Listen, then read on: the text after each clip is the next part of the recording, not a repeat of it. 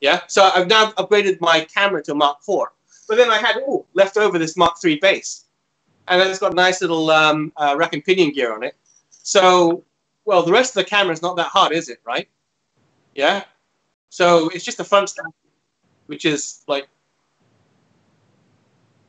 two pieces of plastic and a board with a hole in it, which I don't even need it to move because it's an enlarger. Back, right? Again, in the back, a nice piece of plastic that fits the head on it. And I just, in fact, you saw the Kia curtains I had, with my air conditioner. Well, turns out that makes really good bellows. Excellent. I understand one of those. I started folding bellows, and it made lovely bellows. And there's lovely bellows. In fact, they're as good as the original Intrepids, right? Right. What did I say about the Intrepid bellows? No, the Intrepid bellows are. The Intrepid bellows are. I mean, they're okay. I mean, sometimes they're creaky, creaky. Right? Never had a hole in them. And they do fold relatively flat. But my bellows are good enough. My enlarger together, kind of bodged together out of plastic and stuff, right? Plastic, and I could put that on the Intrepid. Just the same. Because basically I follow their pattern. What's it like in like your respective countries regards getting hold of like second-hand equipment? Like in the UK, 35mm medium format enlargers are just everywhere on eBay. They're really easy to get hold of. Like, is that sort of market there in Germany and Hong Kong? This area here, it's about 15 foot wide by about 30 foot long. That's at least twice the size of a typical Hong Kong apartment. Yeah. Right? Most people don't have that space. And I was just keep it in an industrial unit like 15 years. But that's costs less than a car can't rent, basically. Right? Yeah. The thing is, no one here's got the space. You go to someone's house and you'll see, cupboards overhanging the foot of their bed because there's no space to put a bed and cupboards in their apartment. Yeah. Right.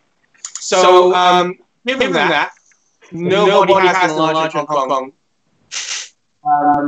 There are things people don't know here that you might find in Germany or UK, like a wood chipper, a lawnmower, an enlarger. These things almost nobody owns in Hong Kong, right? And that's one of the reasons I keep trying to make stupid projects like the simple enlarger project, or this light that goes on the back of a camera.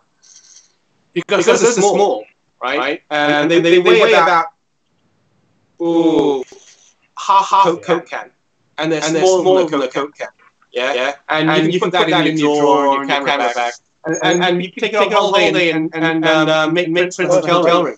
So with that 35mm enlarger that you've made, it's superb because the only extra bit you need is the top bit. So if you own that camera or you're looking to buy one anyway, you can do it all with one system. I guess it's a bit of a faff, but you can't do that with. There are very few cameras you can't do that with.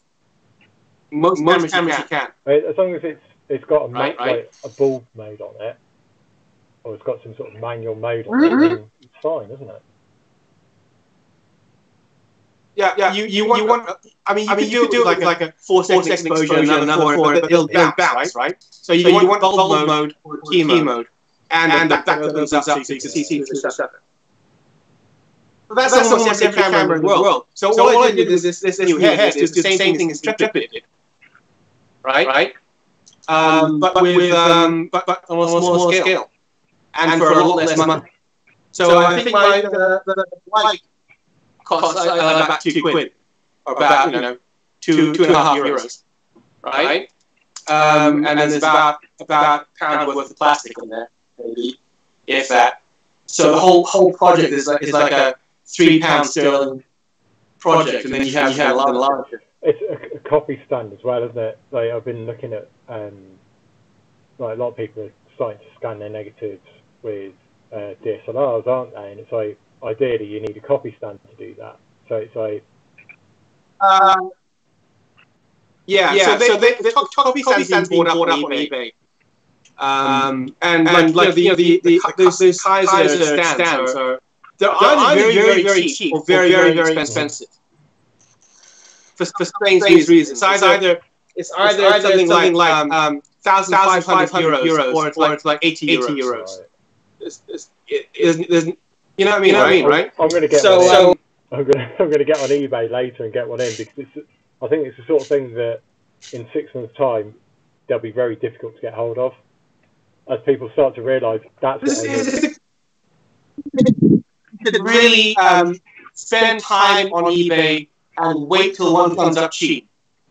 Yeah, don't go and buy the MSRP retail price. Okay, all Darkroom stuff is potentially available for like less than a tenth of its original price. Because if you actually try to sell them, that's why I like when people see my equipment. They're just like, "Oh, that costs so much." I'm just like, I spent years basically on eBay collecting all this because I refuse to pay the prices that a lot of people try and sell the stuff for. It's like, that's ridiculous. I'm not paying that. So yeah, it takes time. If you're careful, like for example, my first enlarger was a Durst. I think it's like a 301 or something. And I bought that for $5 in the jumble sale. $5 is about 50 pence. Right? So my first enlarger was 50 pence. And it's not impossible to replicate. Right? So that's why I'm doing this competition for like cheap Darkroom. So I want to make people understand. You don't need to spend, a car's worth of money to get a nice enlarger. Mind you, my Kaiser, which I paid, I think it was something like 4,000 euro for. Okay, new from the factory. And then I go on eBay and I find them for like 100 euro.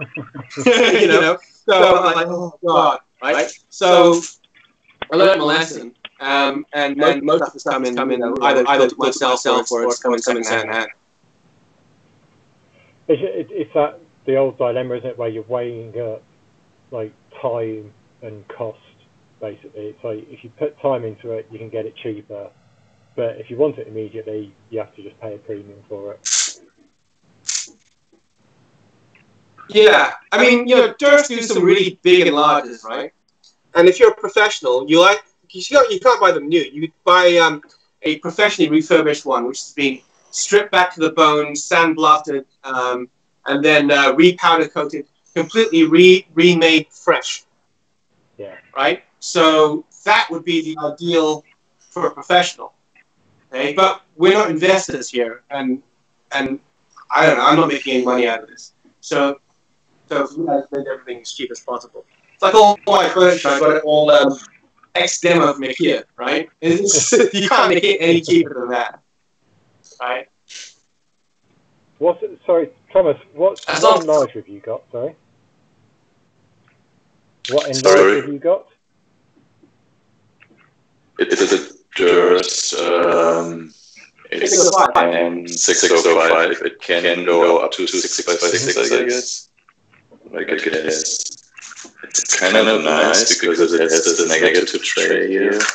Like where you can, if you can see this, but you can have these things where you can narrow it down to your negative, basically. So you can use the same trays for 6x6 and for 35mm. And you just, I think you have to change something in that, like this polymeter lens when you change formats. But otherwise, it's just a no-frills thing. It just works, and it was really cheap. Like, I don't know. I think I got it together with all the stuff, like the trays and like red light and like even like packs of like expired paper for like 100 euros or something. So what? So the negative carrier's got two pieces of glass that it sits between, yeah? Yeah, that's a bit annoying about it, the glass. Like, I'm not sure if I like it or not, because sometimes you get like these Newton rings if it's not perfectly flat, and you have to clean it really hard, and then basically you have these things that you can slide in from the side. So I know for 35 millimeter you would do something like this. So you could do sprocket hole printing with it though, couldn't you? Yeah, it's actually cool because you can do these prints like with the black borders without like doing anything fancy on the stuff. Just open it a bit. I have a suggestion on the Newton ring problem. Okay, I found that if you use a kind of anti-reflective, it's called anti-reflective glass that's used for framing framing pictures, right? It's just that is exactly the same glass as is sold as anti-Newton ring glass. Yeah. So my Tiger, for example, has two nice plates of anti-Newton ring glass on it, with the same kind of lens carrier as yours. But I found exactly the same glass is really, really cheap. It'll be something like €1 for both pieces. Yeah. Right. So you can replace your glass with anti-Newton ring glass for almost no money at all. Yeah, usually it's not such a big deal. Like you see it directly like on the table, and then you just put it out, like do something, put it in again, and then the ring is gone. So just give it a little tap. It's not really a problem. Like it's really hard to tell what you have to do. Just I don't know, second try. Is it really obvious before you've made a print that it's showing the rings? Like, can you see them just on the inside? Yeah, you see it before doing the print. Yeah, it's obvious. And do you shoot medium format as well? No, so far not. Like I went into the large format thing a bit recently. Like I got an Intrepid, and I also have these like huge pinhole cameras. But I was doing only direct positive paper in these so far, so that I don't have to deal with enlarging. And so far, I'm satisfied with that. So I don't really want to go into printing any bigger, like printing from bigger negatives. It's a huge step up. Like quite early on, I decided I was going to shoot large format. So everything I got was based around like going up to 4x5.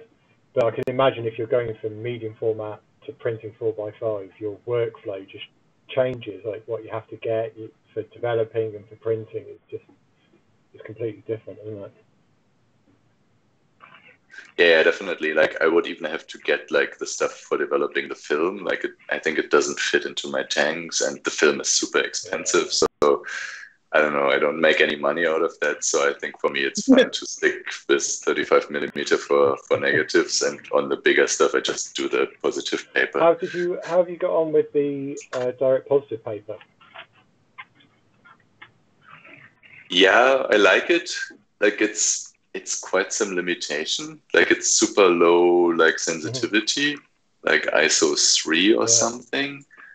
And the contrast is super high, which also means like your exposure has to be spot on. Otherwise, like it's much too bright or much too dark. And it really depends on the weather, like because it's paper, it's like darkroom paper, just like reversed. So it's not sensitive the same to all colors. Like it's, what would you call this? Like autochromatic, basically. So if you have like blue skies and sunlight, it's a totally different game than if it's cloudy or shady or something. And it's always a bit of a guessing game to get the exposure right. Yeah, I've tried it a bit, and I really struggled with it. I actually tried using flashes because I tried a couple outside and I wanted a more controlled environment, and even then I couldn't really get anything from it. I was like, what am I doing wrong here? Yeah, I mean, you get like some pleasant results from time to time, but it's really more like by chance and not by like crafting what you're doing there. I think actually I can get one of them.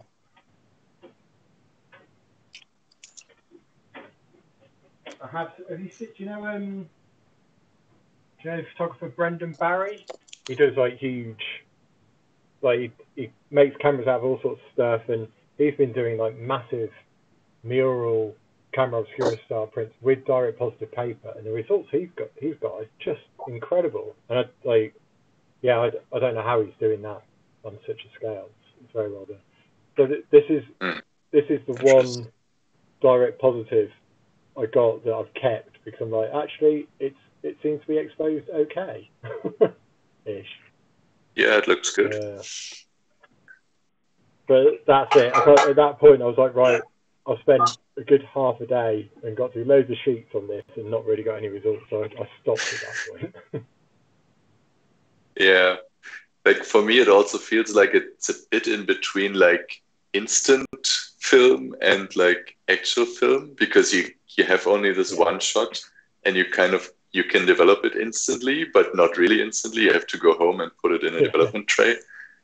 So it's kind of the slower way of doing instant photography or something like this. Yeah, I agree. I wish they could make an RC paper, because then you could take like a tank out with you and pretty much do it in like a dart bag and develop it while you're out and about, so it was more instant.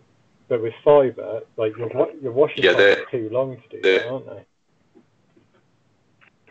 Yeah, there is an RC paper. Like, it's not from Ilford. Let me just get it. I can show you the brand. Are you doing some printing, Dan?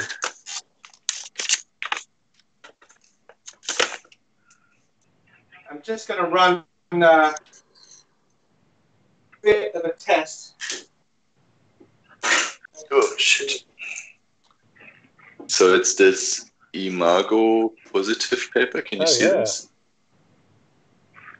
And this is, I don't know if that's a proper brand or something, but it's like sold by a company called Maco, M-A-C-O. Oh, so hold on, I've heard of that. That's, you have to develop that. You have to bleach develop that, though, don't you? That's a reversal paper, I think. Yeah, hang on. Is that a red envelope? Sorry? That's not the red envelope stuff, right? Is it? I don't know. I just develop it like normal, and it turns out like normal. Oh, you developed it like normal? Yeah, I've got a packet of that somewhere. Sorry, I've just put this. So the one thing that's different about this paper is that it has like the whites are not really white. It's almost like a metal finish or something. So you, if you hold it against light, it's always like looking against a mirror or something. Like, it has this like metally finish, which can look okay, but scanning it is a bit problematic. Like, the whites turn gray on scanning, and like you have to really like look at it in proper light that it looks good. I'm gonna have to look that up. What was it called? Imago? Yeah, I can send you like a picture later of it. It's Imago positive paper. Where did you get that from? Do you know Photo Impacts? It's a German shop. They have a store in Berlin, but they also sell online. It's just photoimpacts.de, I guess. I don't know if they ship to the UK or not. But there's also like another shop, Maco, M-A-C-O. They also sell this. I got it from there once, and they sell online. If Marco sells it, then also camera film photo in Hong Kong will stop. Sorry, what was that, Dan? Yeah, I'm just saying that if Mako sells it, then camera film photo in Hong Kong, who's their distributor, they will also have it. I just found it on a place called First Call, which is based in the UK, and they've got it, and it's got zero details, but there we go. 4x5, 25 sheets, for £36, so that's probably €36, isn't it, these days? And it's called a high glossy on a Melanex Chrome base. Yeah, that sounds like it. Ooh, interesting. I've never seen that before. It's in stock. No, I've got to stop buying things.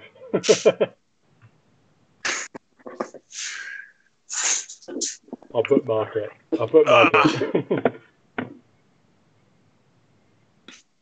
What are you printing, Dan? I'm having a quick go with the new enlarger. Oh, excellent. So I'm just doing a test strip first. You can see it. Turning out okay. Get my tongs, but yeah, coming up all right.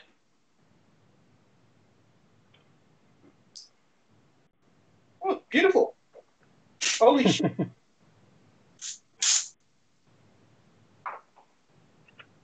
Right, well that'll do. So do you guys always do test strips first, or do you did this stuff long enough to like know where to start with a print? Let me just say, that enlarger has never been used before. Mm-hmm. It's not even an enlarger itself. It's a yeah, but if you had if you used like the enlarger you normally use, like would you still do test strips, or would you just go? Yeah, because every time I print, you know, I might have a different crop, so the head will be a little bit different, you know. If I go back and work from notes, then what I'll do is I'll actually note the height of the enlarger, yeah, and the size of the paper. So I'll know, and I mean, there's lots of dials. I've got there's a power dial, and there's the different contrasts, right? And each of those deduct and add. So it's worth always doing a test strip, even if you know what you're doing. Okay. Yeah, same here. I always do a test strip. But I think, how long have you been printing for, Thomas? I don't know, like 8 years maybe, but not really often. That's plenty of time. I think a lot of people, when they first start, so as soon as I put a negative in, I'm set up and I know how high the enlarger is and what aperture I'm working at. I've got a rough idea of where I'm starting from, and that's just come from experience. A lot of people, when they first start, they're like, "Oh, how do you know to have the aperture set to that? How do you know to start at that time?" It's like, it's just practice, it's just experience. It's just practice over time. You're just like, "Oh yeah, the enlarger's really high up. I'm at f8, so I need to start at 30 seconds rather than starting at 8 seconds for my test strip." You know, it's just one of those things that over time you're like, yeah, that's what I need to do. Yeah. 5 or 6, so 25, 30, 40. Dan, you'll be pleased to hear that I actually managed to start the recording about 5 minutes ago. So the first time that you used that enlarger and got a print from it has actually been filmed. Oh shit! let me actually have a go. See, I can't see what I'm seeing because I've got a piece of card over most of my screen. But I got a fairly sharp image on there. What focal lens have you got on that enlarger? On what? What lens is on the enlarger? Sorry, what? It's a 48mm f2, and just let me check what f-stop it's on. F11 right now. So that means nothing to you guys because you don't know how bright my head is. So let me see. It's kind of in the middle, and I'll put like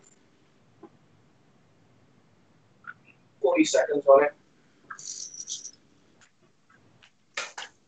Maybe 35.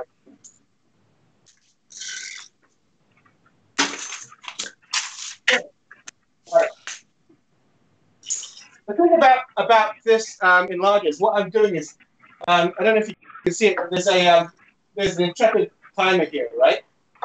Yeah. So I'm just running the timer at the same time as I'm holding the light on.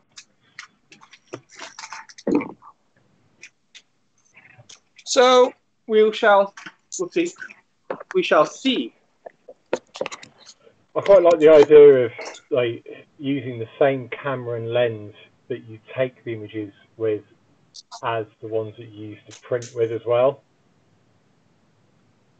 Theoretically, that's good. I just ruined the first film because I forgot that I left the bloody enlarger on. I tend to swear a lot when I'm printing. But it would work only like for lens, like focal length in the normal range, right? You couldn't like print with a tele lens, I guess. Or how would that work? You might be able to. You have to have you like say. Yeah, you get like small prints, right? Or you have to like turn it up really high. You'd have to have the camera really high. Ah, yeah, so you're actually at the same distance that you were to the subject, right?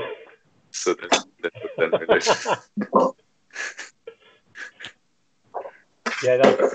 So really you're going to want like 50mm lens, aren't you, for doing your enlarging? Yeah. The thing is, right, it doesn't really matter because it's still going to reach the, it's still going to focus, right? Because it's a SLR lens. Yeah. Run it.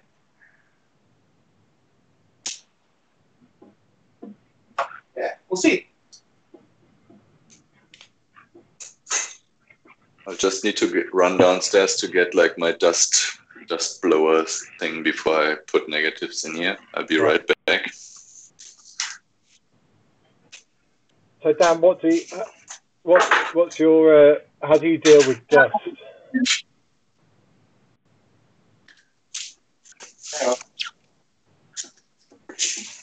About to.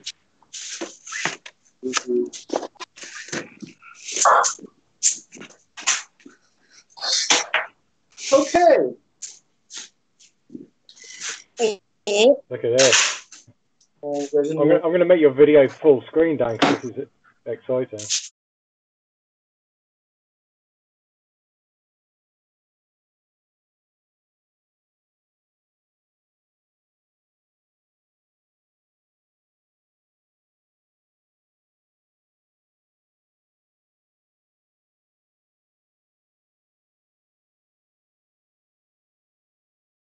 The paper.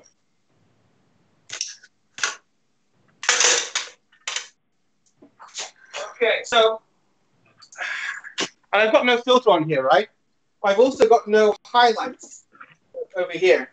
So this is my pointing to the post flash.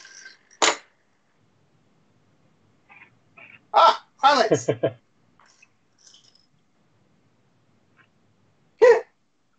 Right here.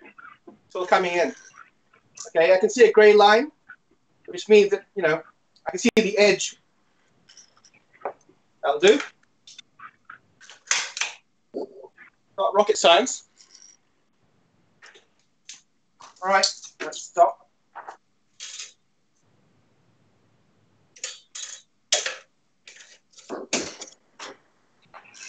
Uh, 30 seconds. And I'll give it 3 minutes. That'll do.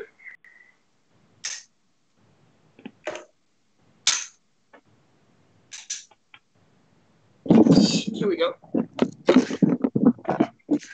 I guess my red light is not as bright as that. No, you need to get one of those like power LEDs in.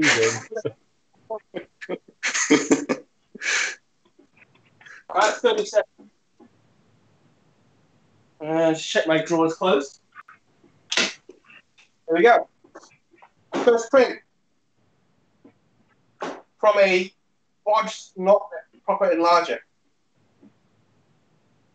That looks okay.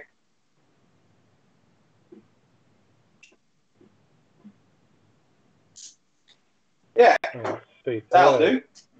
I think, like, it's about expectations as well, isn't it, with stuff like that? It's just about making a print and getting something, and it doesn't, like, well, I suppose it could be technically perfect, but there's nothing wrong with, like, a bit of vignetting in the corners because your enlarger costs £2 to make.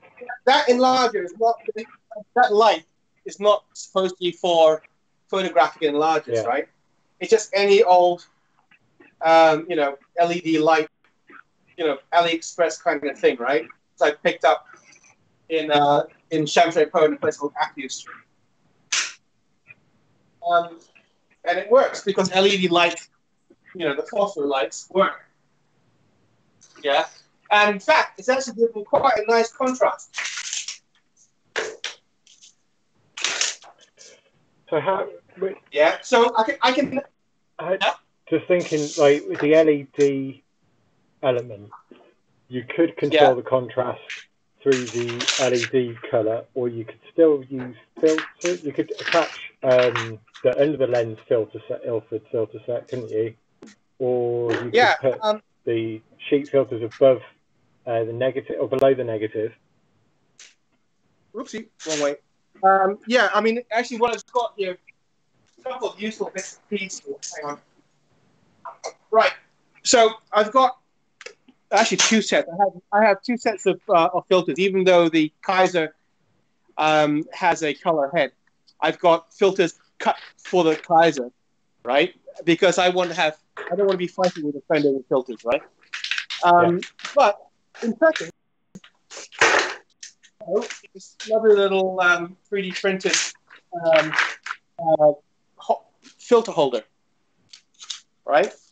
And the idea is that this, if I twist this around, oops, that's why picks are finished, right? So this one here. How's that attaching to that? It's just gripping on. I'll show you a second. Hold on. So let's get a wrong place. Okay, got a half filter on. So look. So it slides in a little gap in here. Yeah. And do you see these? Yeah. Yeah. See? Right. Hey, bingo. And that's just like a 3D. The whole thing's 3D printed. Yeah. I mean, I can make one of them, but it came with the set. Yeah. That's great. But so when I made my Intrepid knockoff, right? I decided that I wanted to create a thing. So my one, unlike the original Intrepid, I can put filters in directly in the front standard behind the lens. Yeah. Right. And I have a red filter that I can flip down. Yeah. And I also have the perspective thing that channels light from the inside and get it in the lens, so I can see what stuff I'm at. Which obviously is not built into the standard Intrepid enlarger.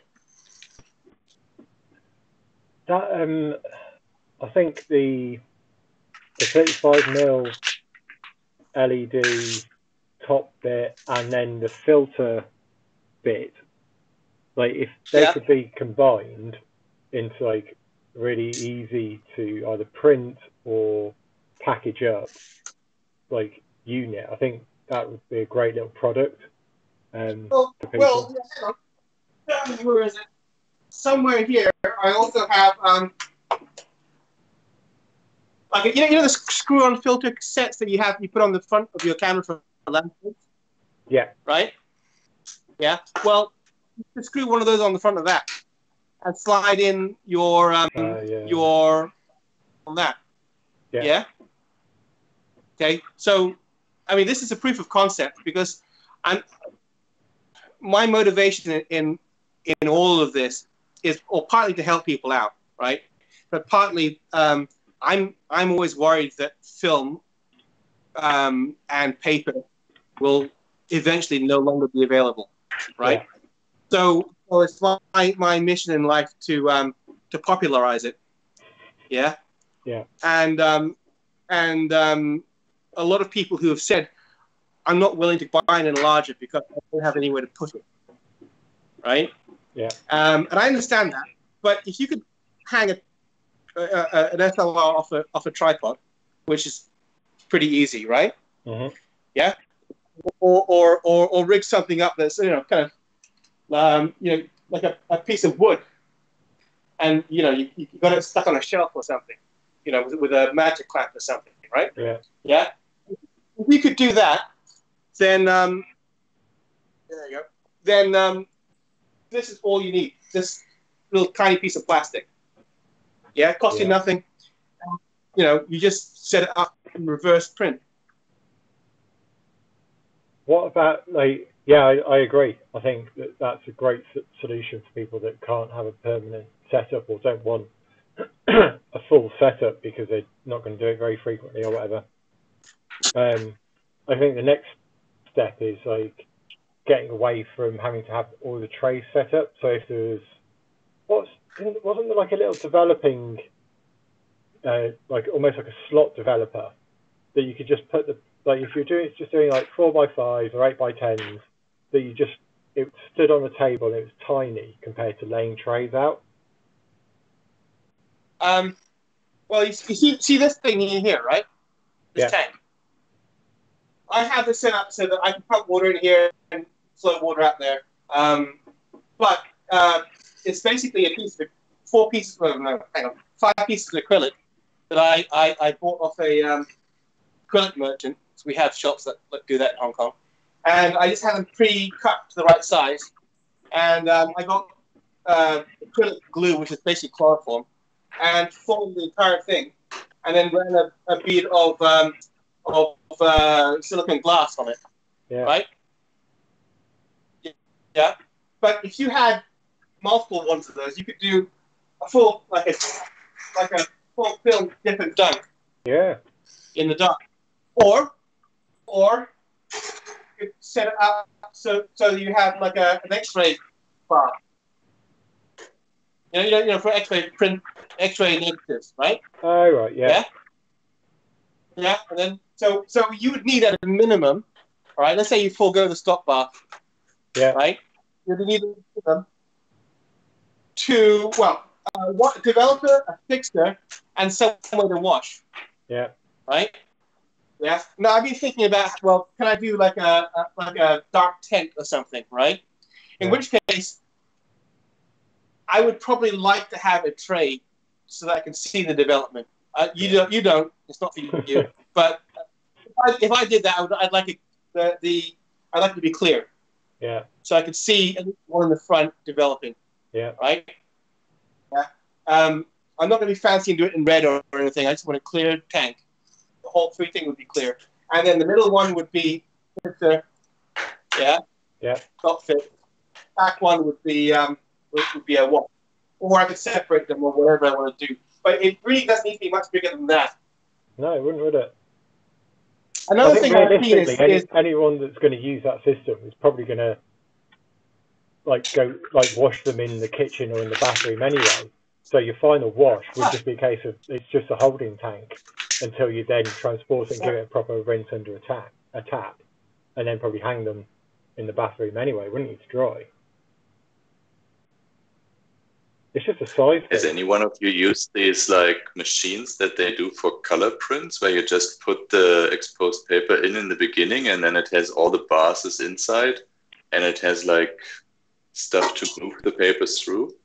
I've sounds seen them, but I've never used one. Okay. Yeah, I used these once, years ago, for color printing, and it seemed like kind of magic. You just pour in all the chemicals in the right places, and it keeps the temperature and stuff, which you don't even need for black and white. And something like this could be cool for people who don't have a room for trays and stuff. Yeah, I think another thing I've seen is office inbox kind of things. We have multiple levels of tray. Yeah. Yeah. I've seen people use short trays and a system like that with a developer on the top. Yeah. Yeah, and then it goes into the second one, which is either stop or fix, and then for wash they just stick it in a bucket. Yeah. Like I've actually used a system like that, and the beauty of it is that your chemicals are always dripping down then. So your chemicals are always going in one direction, you never get any cross-contamination. It's quite a nice tidy setup that for multiple trays. I was at F11 just now, and it's power. Let me take it all the way back up.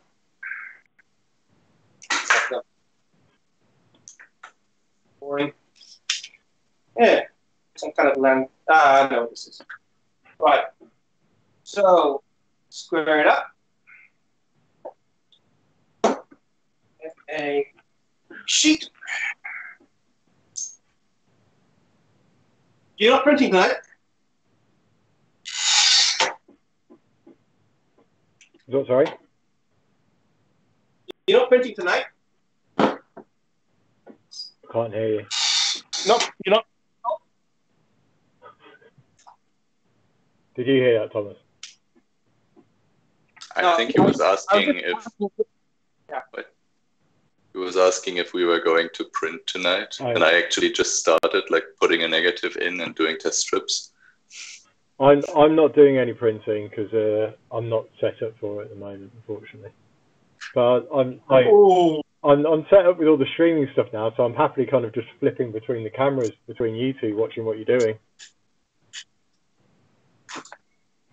Hang on. It's quite good. Yeah, I guess on my side there's actually nothing visible because the camera is so bad and the light is not really enough. Well, you can kind of see you doing something. It's okay. Yeah, I mean, if I turn it down, can you see like the table of the enlarger there? Yeah, that's great. Okay, maybe I should put it there. Like I've done a few streams on my YouTube channel where I've kind of done printing sessions with people watching, and the problem is like when you're working by yourself, you're just kind of lost in your own thoughts, aren't you? So you can't talk to people because you've got your computer screen off, so you can't chat to them on YouTube or anything, and it's just hours of kind of nothingness. Whereas with this, like with a few people doing it, there's good conversation going on. Like you can chat about what you're doing at the time. If we do this next time, then we really should be thinking about doing some printing as well, right? Because otherwise it's just a podcast. Yeah. Oh no, I agree. Yeah, I haven't been able to set up the print today, unfortunately. But yeah, if you guys are up for it, I'm really interested in doing this in the future because I think it's an opportunity to kind of learn from each other and just chat and for other people to learn potentially as well. Yeah, definitely. I think for me there's a lot to learn here from you, so I would definitely be up for doing this again and again. I've got a little bit of a line here on the top. I wonder what that's from. We've already learned that Dan's broken the second golden rule of dark rooms, which is no smoking in the dark room. You what? Is that the rule, yeah? That's the rule? No, isn't it like no eating and no smoking in the dark room? And no drinking, no doubt. I'm eating and drinking. There's a difference between being in like a professional community room and being in your own dark room. Really. You can do what you like. We actually have an ashtray in every corner of the room. Here. And it says smoking encouraged. Excellent. Right? But, some of us, the old school guys, right? Oh, what do you Yeah. Love it because they'll be on their own, and I have an air purifier here, right? So they can come in and be nice and clean smelling, right? But if they want to light up, no one's going to stop. Yeah. Right, and that's quite a nice thing. If you go down to a professional darkroom, or a community place, God forbid in California or Europe or somewhere, you light up a Marlboro Red and you'd be shown the door, right? Or the police would be called. Right, that's my 30 seconds. Check and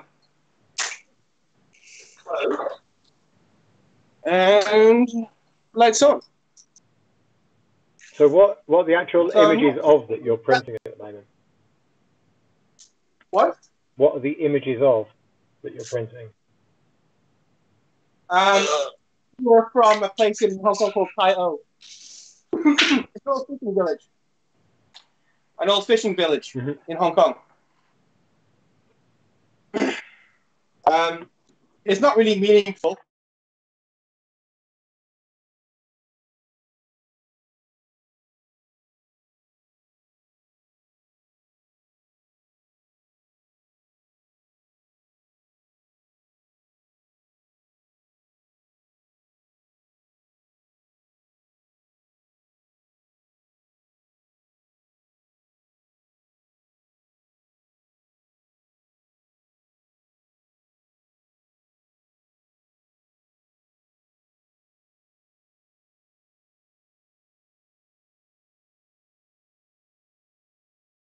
I want to make sure I've got no dinks and dents in the diffuser, right?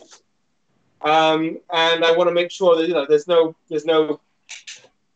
stray hairs or ash trapped in my enlarger somewhere, right? I mean, it's pretty ghetto time, right? Yeah. So anything can happen. Could you do? And I also, could you take the negative out and just do a print without a negative in to see if you've got any imperfections within the diffuser? I'll do that in a sec. I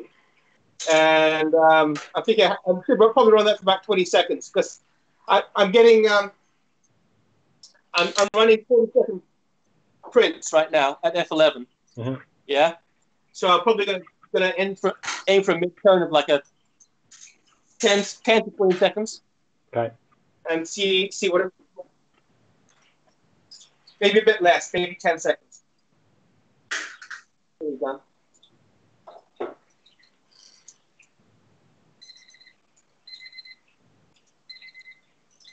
right. So Dan, do you basically have a timer above every tray? You just got a little digital timer above every tray that when you're in that step, you trigger a timer. Well, yeah, because like for example, normally if I'm doing it properly, right, I'll have 30 seconds on the developer, right? Yeah. So I got a 30-second grip there. Yeah. Okay. Some people like the time to stop. I don't think it matters, right? But there's a 30-second here. Yeah. I do a 3-minute and a 5 minutes. I can't do a really long fix. I can do a 5-minute fix, or I do a 2 or 3 minute fix. Yeah. I put the 30-second timer on to let me know that I've had enough. I can turn my light on. Yeah. Right.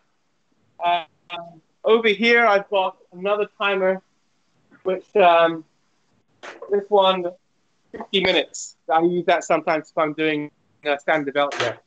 Yeah. And I've got a bunch of other timers in the cupboard. They're cheap.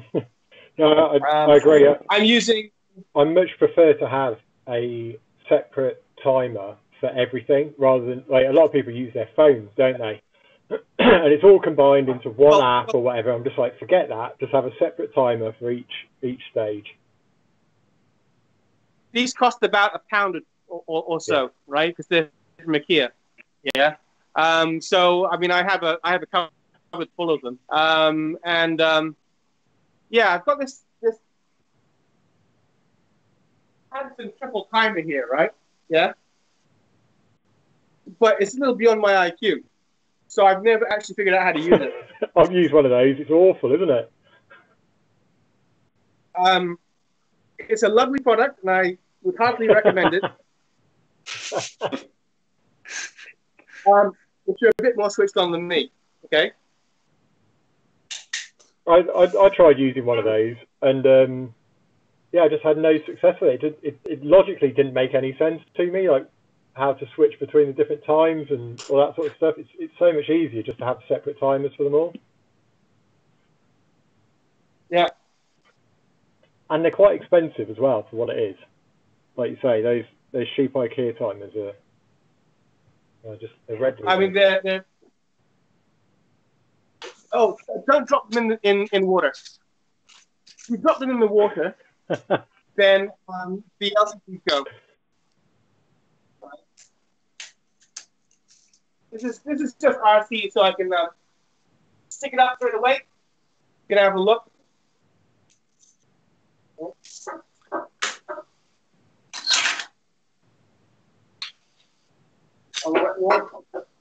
Yeah, it's kind of working. They look fantastic. Yeah.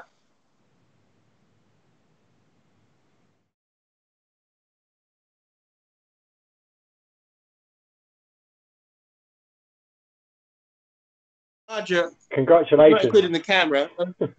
£3 or $3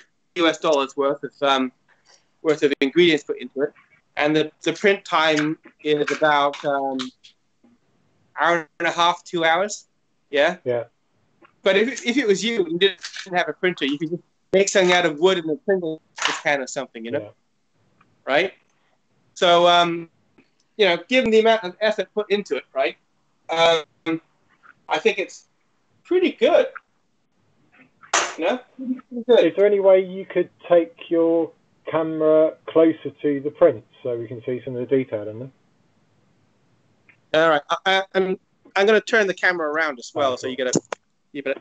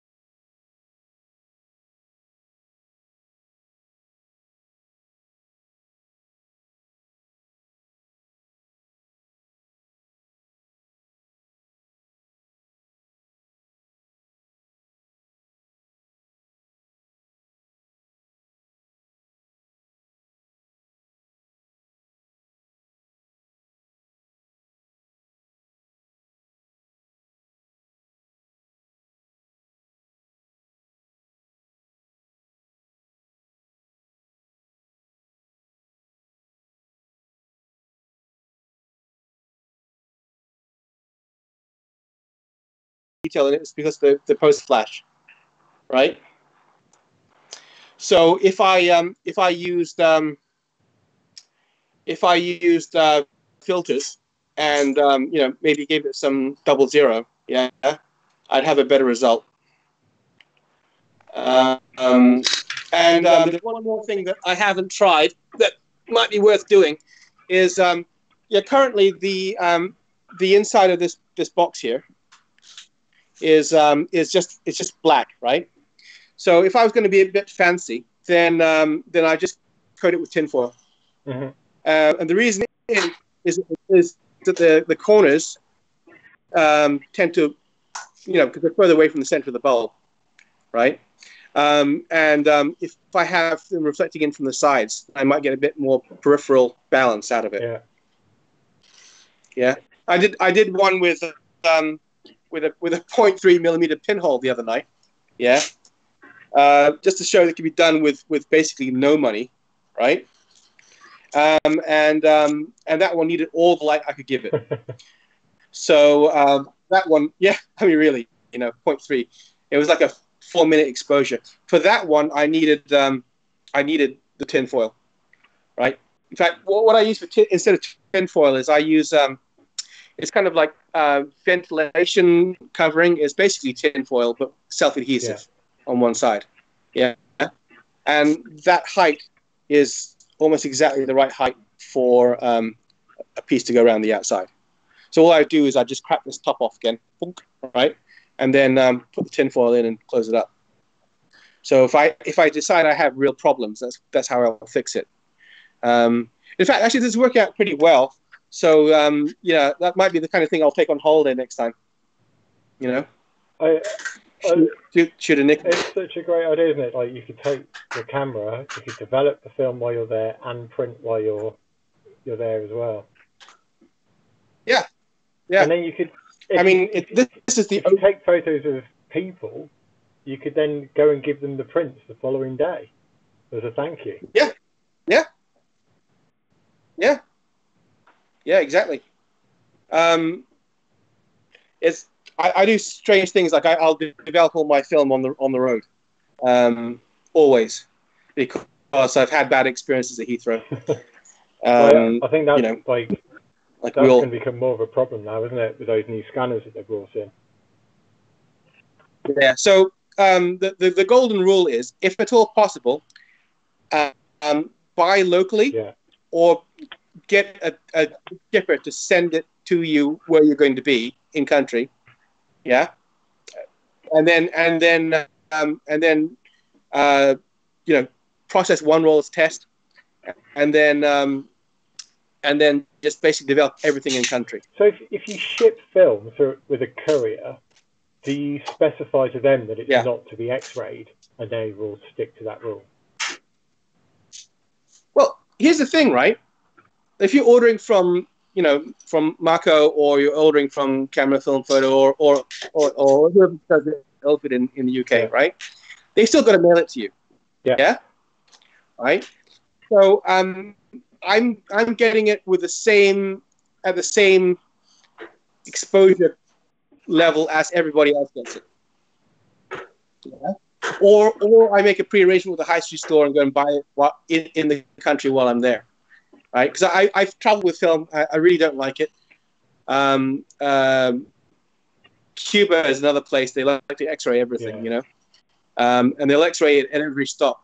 So one time, I think I went through 7 airports on the way to Cuba, and it was just Heathrow that wouldn't allow me to hand check it. All right, but anyway, I got through. I think it was okay. I overexposed my film, I pulled it, and it worked out okay. And then I developed everything in country. Right. Yeah. I've travelled with film through probably up to 10 scanners before developing through X-rays and stuff, and I've never had a problem at all. But I have had problems. Like, I got a few years ago, I went to Australia, and I got some film developed by a lab in Australia, and they scratched my film. So I'm like, I don't trust other people developing my film.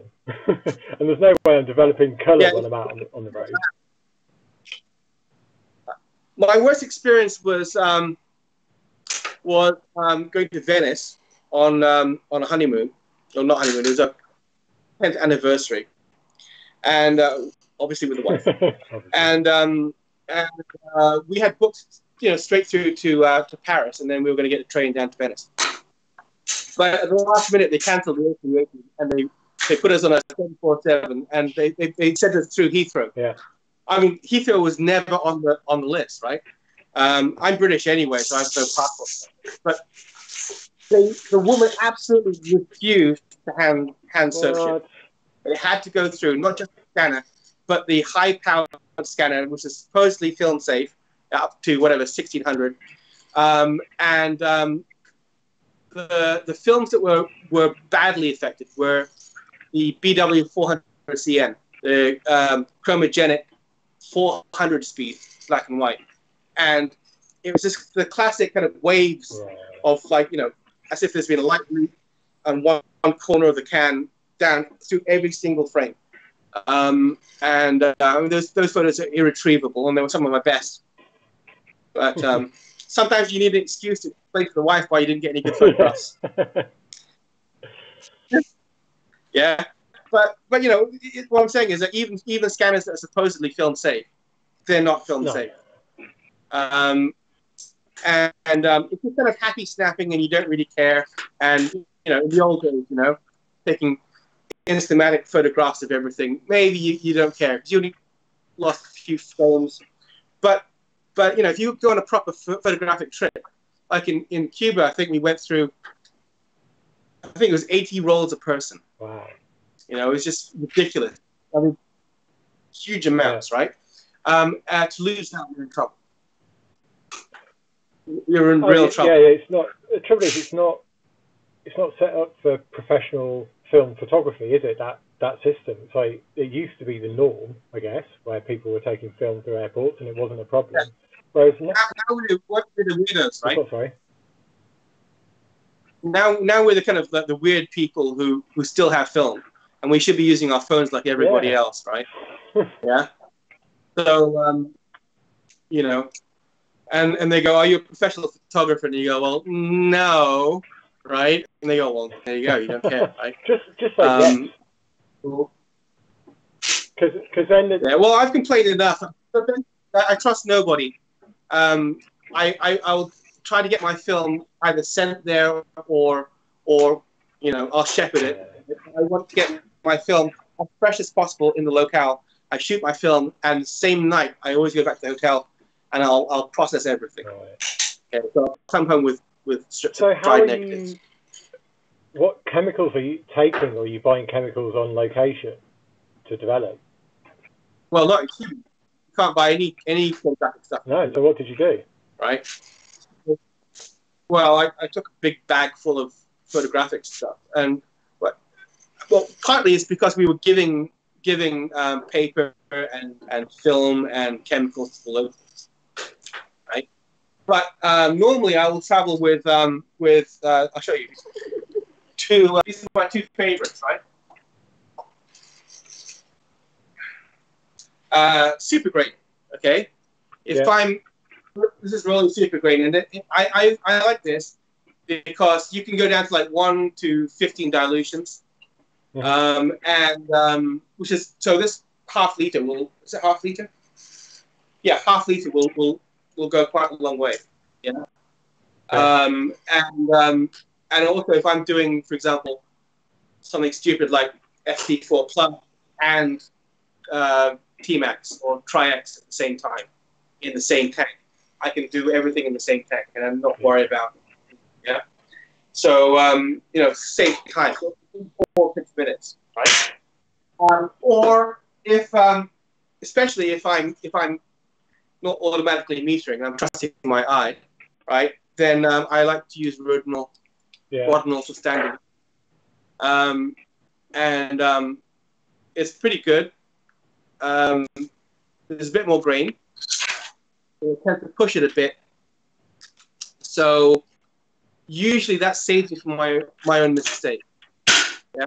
So I'll bring both because if I run out of that, then this 1 to 100 will last pretty much forever, and it's just about a matter of exhausting my picture. Yeah. So do you have any problems taking the chemicals through customs? I've never had a problem taking chemicals through customs in my suitcase. And you just put that in your checked luggage. Yeah, I mean I don't know if it's wise, but I've never thought about it really. Yeah, but you know, yeah. Wow, if you've never had a problem, then don't bring a mercury thermometer. It's what? You bring a thermometer. Do not bring a mercury thermometer. Oh yeah, right. Definitely not. Yeah. Gets in contact with the aircraft and then eats its way through. So you don't want to do that. Are you taking the chemicals in their original packaging? Yeah, sealed. Yeah. I think that I think if you were to get checked, that would probably be the thing that swings whether you're allowed to take it in or not. Because if it's in its original packaging, they can see the warning labels on it and all the information about it. Whereas if you're just taking it in a generic container, they might be like, "What is this liquid?" I don't know. I've never been questioned. I've carried crazy things on airplanes before. I carried parachutes on planes before, and I've had no problem with that. Okay. And so you're taking tanks and like negative sleeves and clips and everything as well. And you're just developing in the bathroom of a. I'm taking usually one tank of depending on how much I'm shooting, right? So I'll either take a like a three tank or a 5 capacity tank, or maybe just a 2. Yeah, because if I'm stand developing, you don't really want to stand develop 2 hours, 2 hours, 2 hours, or 1 hour, 1 hour, 1 hour. It's just ridiculous, right? So stand, I always go for the big 5 one. If it, yeah, I bring a tank. I bring like a measuring plastic measuring cylinder. Yeah. Jug. Yeah, that's pretty much it. Oh, and I'll bring a dot tag. Yeah. And a film retriever. That's pretty much it. It's like old school like photojournalism, isn't it? Going out, taking the photos, developing them, and then like probably faxing them or telexing them back to the editorial desk. Yeah, and if I was going to do like the movies, I'd have like a string up here with like clothes pegs be hanging in my print set. Like that. Yeah. Yeah. But no, it's I'll do things like stick it on a window or I've got a wet wall. Yeah. So over here is the wet wall. Yeah. So what I did was like I did various different ways of printing the same image. Yeah. I looked at the grain and the quality, and so I can see what I'm doing. Or if I'm doing different exposures, I'll stick them all up on either the windows or the wet wall. Because I've got vinyl on these windows, so it's not going to be a problem. I do that as well. I think it's really important to be able to compare things side by side, because especially if you're looking at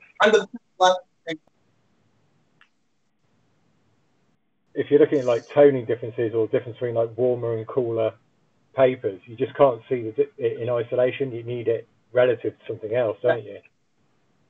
Yeah. And it's a bit of encouragement, and I tend to stick things like test strips along the back here, And after a good session, the entire sink will be covered in test strips. Yeah. But, I mean, this last one I didn't even bother doing a test strip, right? Because it was a similar kind of contrast, similar kind of scene. And they were both electronically exposed because they were both, I think they were both on a Ricoh GR1B. I get asked that question actually quite a lot, is can you, if you've shot a whole roll, once you've set the exposure on the enlarger for one frame, can you then just print all the other frames with the same settings on the enlarger? And my answer is you can, but you're going to get variations depending on how differently the frames are exposed. Like you'll be in the ballpark. Yeah, I mean, yes and no. And for example, when I advance the film from one frame to another frame, I can see if there's a major difference in the amount of light that's coming through, or the contrast of the scene. I just couldn't be bothered. It's only 8x10. If it was a serious size print, some kind of Dave Allen size print, I absolutely would do 100 test strips. So do you do test strips at different areas within the print before doing a large print? It depends.